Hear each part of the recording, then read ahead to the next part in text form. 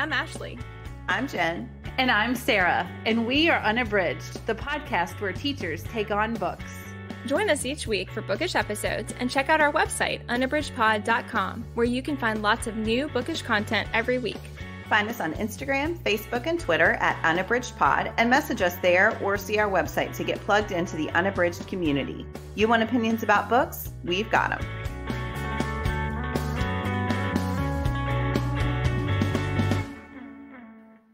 Hello, everyone, and welcome to episode 213, Looking Forward to 2022.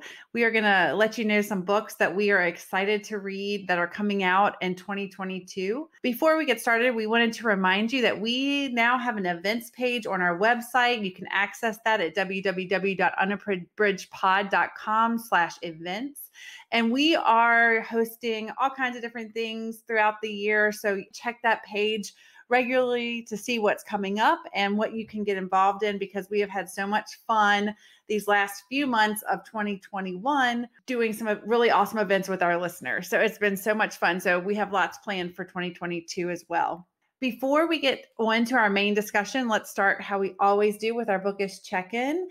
Jen, what are you reading? So I am reading Sarah Adams's The Enemy. This is the second in her It Happened in Charleston series. This one is about June and Ryan. So they went to high school together and there was definitely attraction there, but it resulted in them being enemies instead of friends.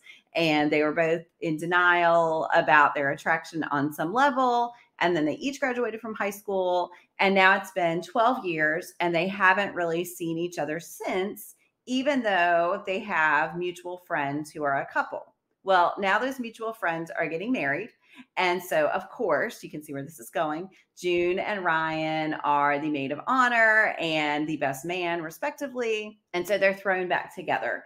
And it's really sweet. So, I love the enemies to lovers trope. It's really fun, but it's also a really sweet book. So June had been engaged, I think 5 years back, and she had to end the engagement because she discovered that the guy was cheating on her. And in the process of breaking it off, he basically told her that he did not find her attractive anymore. So she used to be really confident. And that was a real blow to her confidence. And so she, after that, made a date that she would only have one date with any guy because she didn't want to be vulnerable enough. With the second date, she felt there was an attachment building and that would make her vulnerable. And she just didn't want to put herself out there. So when Ryan returns, he finds that June has started her own successful donut shop. I feel like I've been reading a lot of donut related content lately. And June finds out that Ryan is a Michelin-starred chef. So each of them is in the food industry, which results in some fun little stuff in the kitchen. Yeah, but anyway, so Sarah Adams, I think, is great at building characters. She's great at building this sense of place in Charleston. There is a connection to the previous book in the series, which I really enjoyed. And yeah, it's just a really fun read so far. This is my third book by Adams, and they're just great mood lifters, and I'm in need of that right now. So it's been a perfect read. So yeah, that is Sarah Adams's The Enemy. That sounds really good. That seems like something I would love. I was going to say, I think you would absolutely love it, Sarah. Yeah, I think it's right up your alley. That's awesome. Ashley, what are you reading? So I had one listed, but I am totally going to switch here. I, like always, am reading way too many books at once. The one I've been reading that I have absolutely been loving and definitely have been, hurrying to my Kindle to read is Uzma Jalaluddin's Aisha at Last. And I think Jen shared this before. So I feel like it was one that I found on a Kindle deal after hearing Jen talk about it, but it's been a while and it was just sitting there and I started it recently. And yeah, it's definitely the one that I'm like returning to keep reading amid my giant stack. That's the one I'm really wanting to find out what happens next. But this one is a retelling of Pride and Prejudice, and I just really love it. It's a great story. I love the two main characters. Khalid is a very traditional Muslim, and he is having right away in the story, I mean, part of what grabbed me was that he's having this really pronounced conflict at work that is entirely driven by a horrendous boss who is very narrow-minded and who is, they call her Sheila the Shark, and she's just like always out to fire people basically. And she is off put in the very beginning because he doesn't want to shake her hand.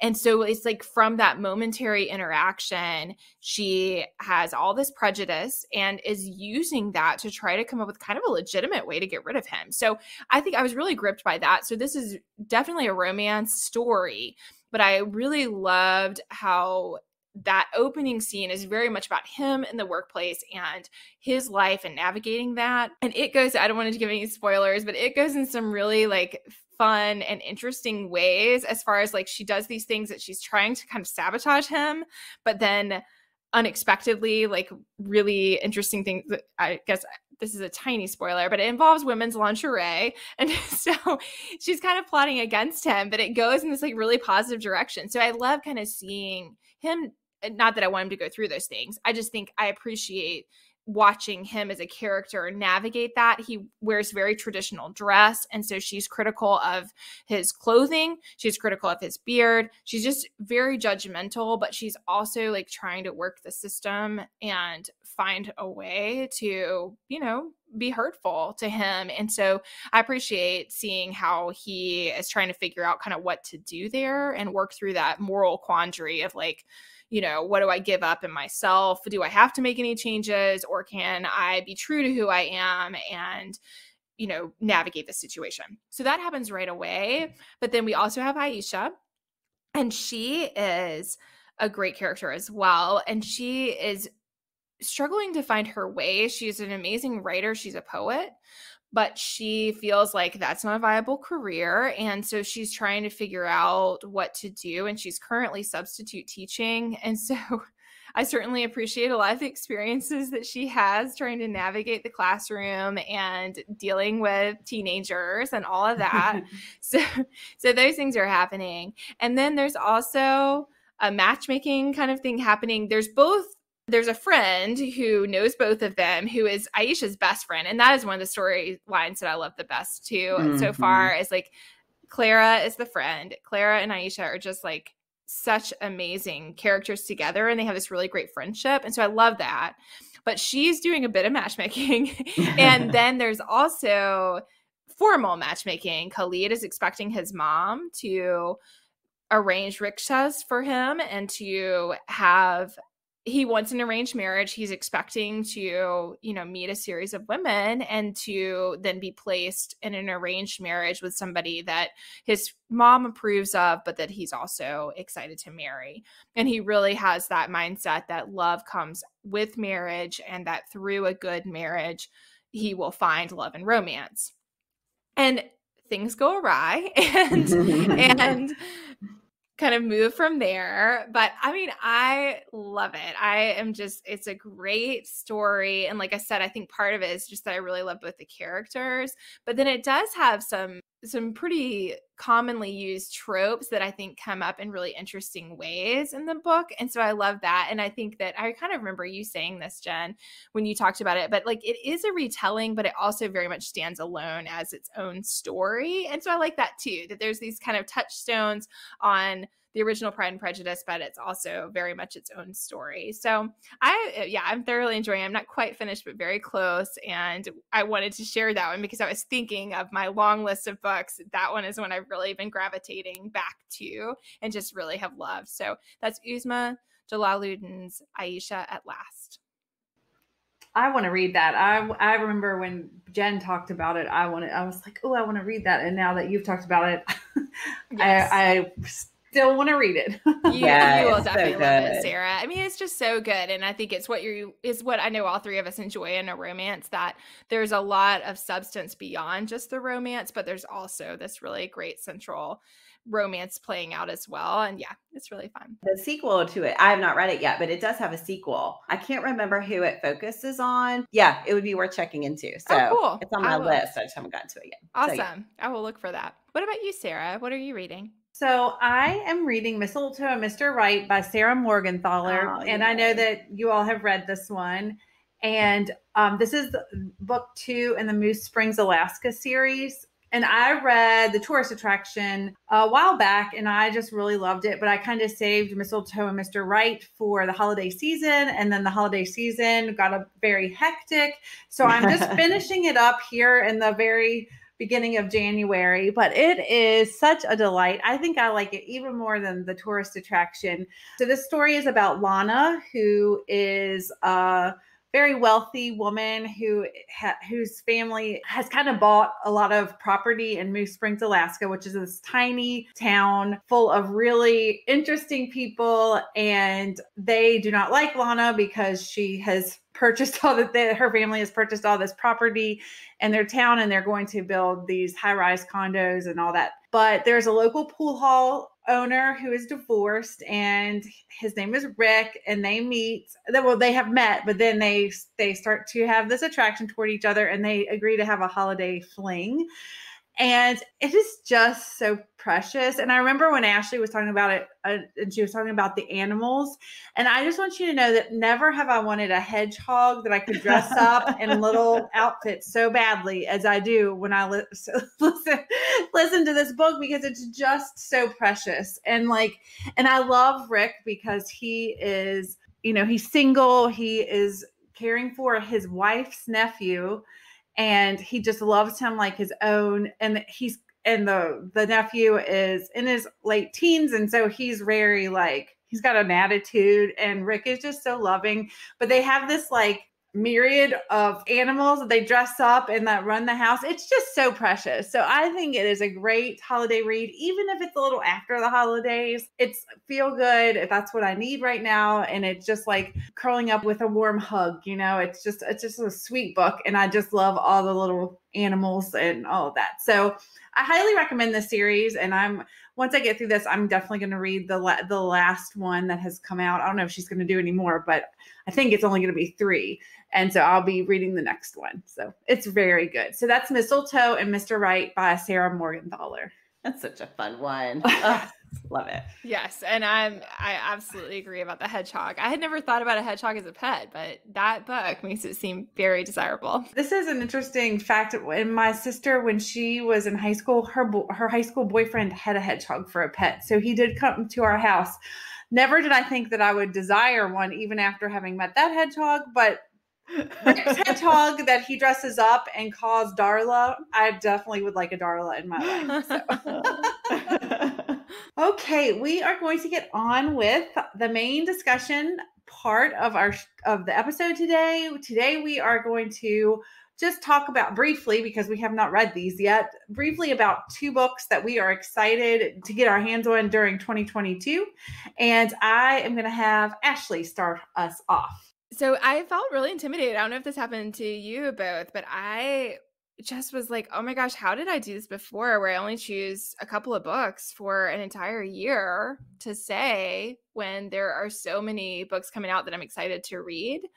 But I found that what was pulling my attention were sequels and books I had already read. I was excited to see the sequel come out. So that's what I'm going to share ultimately, is just a couple of sequels that are coming out that I'm really excited about. But I did notice that even though, when we do our pub day shout outs, every week there's awesome books coming out that I can't wait to read, but I'm always looking for authors I already love and am excited to read. And then also books that are continuing a series. So we've talked before about pros and cons of series. And it is hard to keep up with them, but that's definitely when I was looking at all the ones that I, scanning through the covers and looking at lists for 2022, that's what caught my attention. So one that I cannot wait to read is B.B. Alston's Amari and the Great Game.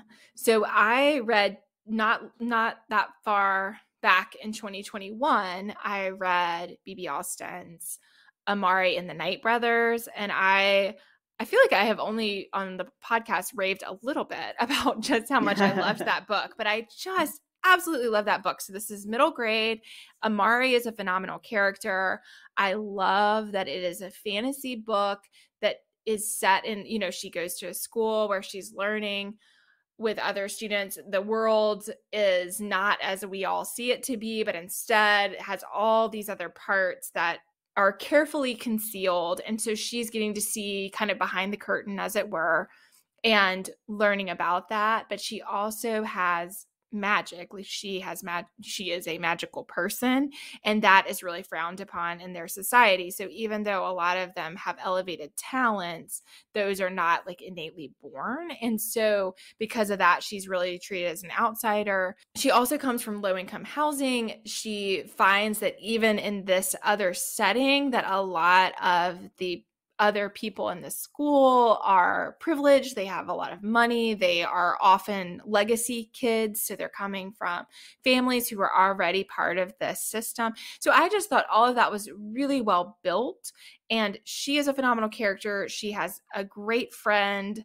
And so I just loved it. I thought it was a really great book. And I cannot wait to see how the series continues. I think she has a lot of motivation to keep going. Her brother is missing in the beginning as part of how all of this gets going. So he's much older. And then as she's trying to figure out what happened, she uncovers all of this about the school and this training and all of that. So yeah, I'm really excited about that one. That's B.B. Austin's Amari and the Great Game, and it's coming out on April 5th.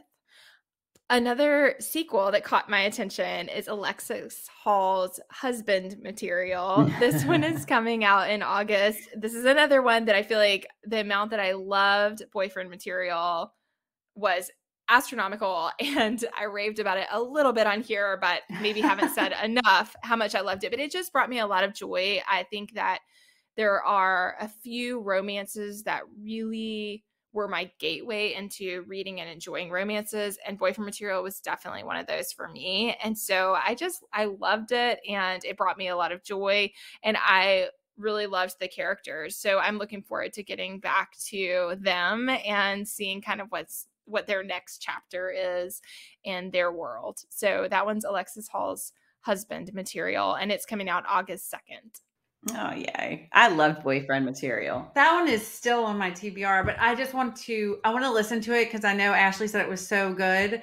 And I've been kind of holding it in my pocket because I know that it's like funny and it's just really good that you all liked it so much. So I've been holding it in my pocket for like the time when I just really need something like that. Yes, yeah. It is. I mean, I just thought it's the things that we've talked about before, that like the friend group is great. I think Luke, one of the main characters, he is a really complicated character. And I think that while it still feels like a really comforting read, I thought that I related a lot to like his struggles as a character. He's not just like everything's fine, you know? Yeah. And so I appreciated that like there were a lot of times where I felt like you could see that you knew he was doing the wrong thing, but you also could really relate to him as a complicated person. So I loved all of that. So yeah. Oh, and I really want to read the B.B. Austin series. You know, I love it. Well, I'm getting ready to talk about a fantasy series. I was gonna say, you all will both love it. And I just can't, I mean, not only do I love it, but I'm just so excited that's out there for kids. And I think we can't talk enough about it because I just think it is one that for sure would reach a wide range of students. It's great as like an accessible read that is fantasy, that they don't have to be like really grounded in reading a lot of fantasy to be able to access it. But like, it's a great, great story. And I can't wait to get back to it. Yeah, you will both love it for sure. That's awesome. Yeah. Jen, what are your picks? I envision Jen like stressing out big time over this.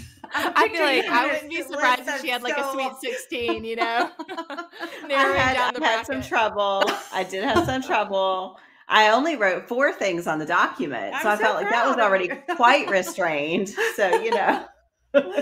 So yeah, my 2 are not going to be a surprise to anyone, I don't think. So the first one is Emily Henry's Book Lovers, and that one is coming out in May. I have just become such a fan of Emily Henry's work. I've been happy to dive into her YA books, but I think her adult romances she's had 2 so far, have just been excellent. But Book Lovers reminds me a lot of Beach Read, which is my favorite of her books still.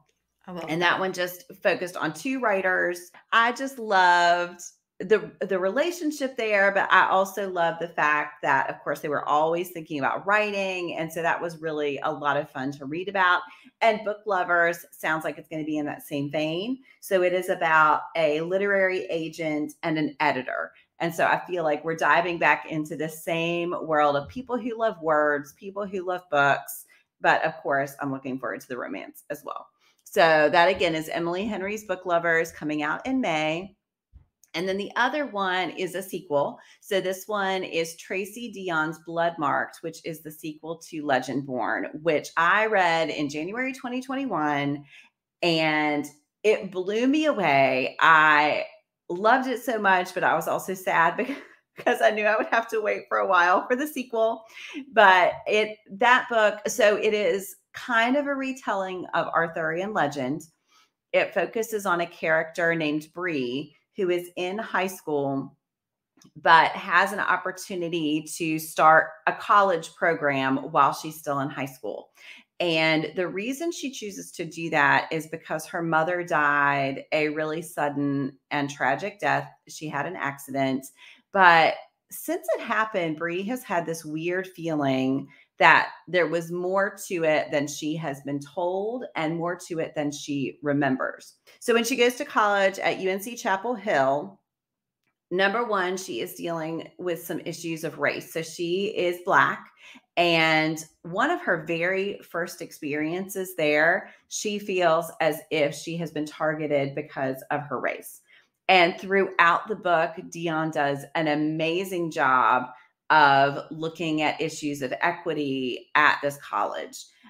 And then there's this whole magical component that I don't want to give away because the way it unfolds is so original. But I love Arthurian legends, but I thought what this did with that retelling was fascinating. And then there's also this Southern history that gets woven into the storyline and is very much a part of Bree's heritage. So it just did a huge number of things really, really well. And I cannot wait to read Bloodmarked. So that is Tracy Dion's Bloodmarked, and that one is coming out in July, and I cannot wait. I have been waiting to read Legendborn until a little bit closer to time, but kind of like you were saying, Sarah, about holding it in my pocket, like it is one that I know I'm going to love. I know I'm going to want to read the sequel. And so I've kind of been waiting, but it's also been, yeah, I'm anticipating it because I know how much you loved it, Jen, and some other people whose, opinions I always love the things that they like absolutely love and highly recommend. And certainly Legendborn was like that. So yeah, I'm excited to read those. I'm finding with the fantasy series, I'm like, I'm going to wait till they all come out because I want to hear. But then after they're all out, I feel very overwhelmed by how daunting. Right.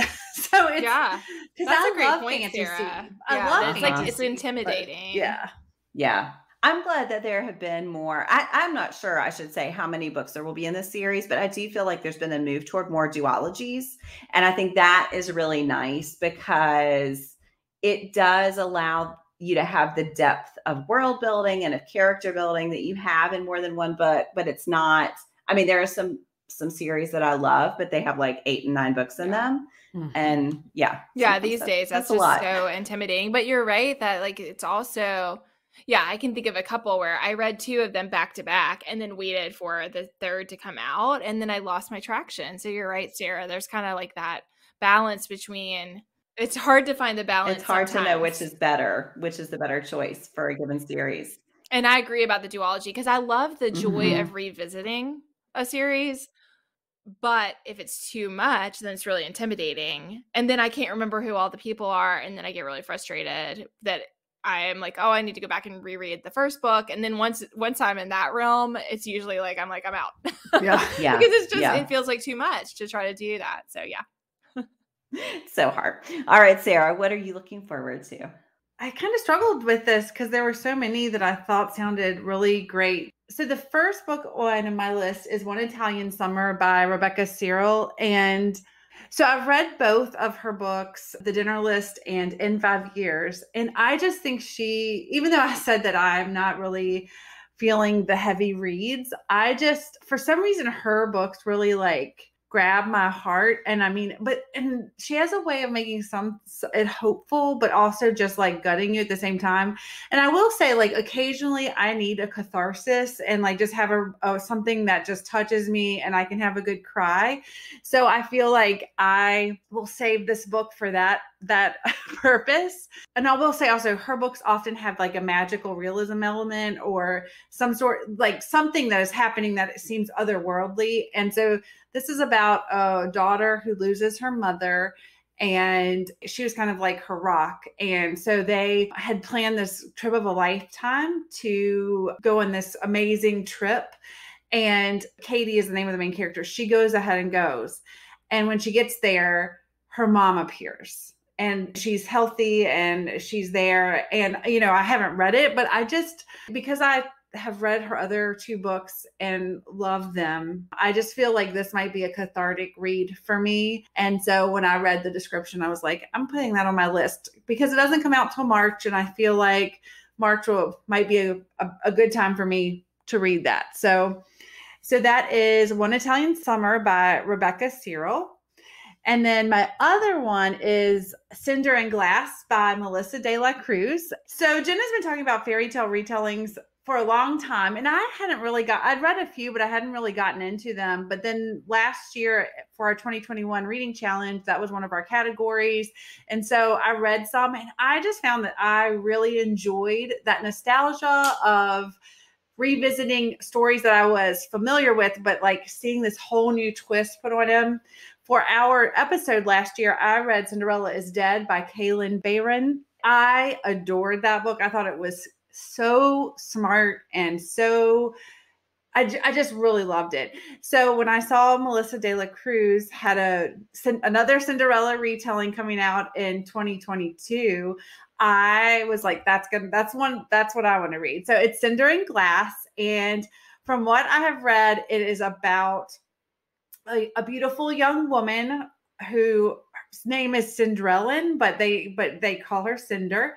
And she meets the prince, but grows to not like him at all. But then there's another guy that she meets that is not who she should be with, but that she falls in love with, just reading between the lines. And so there's going to be a love triangle and there's going to be this kind of, I envision like kind of fighting the patriarchy, which I'm very into at the moment. So I think that sounds great. And I know I have not read a Melissa de la Cruz book, but I know a lot of people really love her stuff.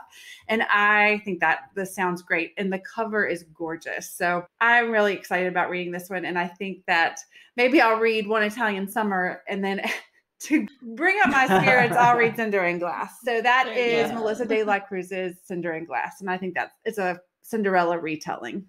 That is on my wish list now. Oh my gosh. And I have the e-galley for One Italian Summer. So I have not read it yet. But maybe you can pre-screen it for me. Yeah. I may need How a many pre-screener tears will you cry? Buckets of tears, yes. bathtubs of tears. Yes. Well, I hope that you all have enjoyed listening to some of the books we're excited about. If you have some that you're really looking forward to, we would definitely love to hear them because, we are collectors of books on a list. So we will add those books to our list. Before we end, we are going to do Give Me One. And our Give Me One is a series you want to finish but haven't. I feel like my list is really long with this. Jen, what is yours? So mine is Neil Shusterman's Arc of a Scythe trilogy. And this is one of those. I have no idea why I have not finished it. It's only a trilogy. I loved the first book. I love Neil Shusterman. But yeah, it's like we were talking about before. Sometimes if there's too much distance between the first book and the second book, it's just hard to get the momentum to get back into it. I actually have the second book on my shelf. So there is no reason I should not have read it by now, but I haven't. So that's fine. Ashley, how about you? So yeah, it's funny because we wound up talking a lot about series with our picks for 2022. So yeah, like you, Sarah, I feel like I have a long list of these, but one that I very much want to read and would love an excuse to push myself to read in 2022 is the Curse Breakers series, Bridget Kammerer's Curse Breakers series. I read A Curse So Dark and Lonely and absolutely loved it, but I have not read either of the other two. And so I am excited to get back to that series. Yeah. They're really good. What about you, Sarah? What's your pick? So mine is Marie Lu's Legend series. I read the first one actually with a class several years ago, and I loved it. I thought it was great. I thought it was well paced. It was quick. And I bought Prodigy, and I'm literally staring at it on my shelf, and I just have not gone back to it. So, and I know how much you all adore the series. So that's one that has been on my list. I really would like to finish it, and there's no excuse as to why I have not, but I haven't. So there's going to be an adaptation. There's going to be an adaptation. I'm so excited. I saw that article, Jen. That's so exciting. And that's even a more push to read it in a timely fashion. All right. Well, we thank you for listening today. Remember to check out our Give Me One so that you can let us know the series that you want to finish but haven't. And thanks for listening. Do you have comments or opinions about what you heard today? We'd love to hear them. You can find us on Instagram, Facebook, and Twitter at Unabridged Pod, or on the web at unabridgedpod.com for ways to support us. To get more involved, you can sign up for our newsletter, join a buddy read, or become an ambassador. Thanks for listening to Unabridged.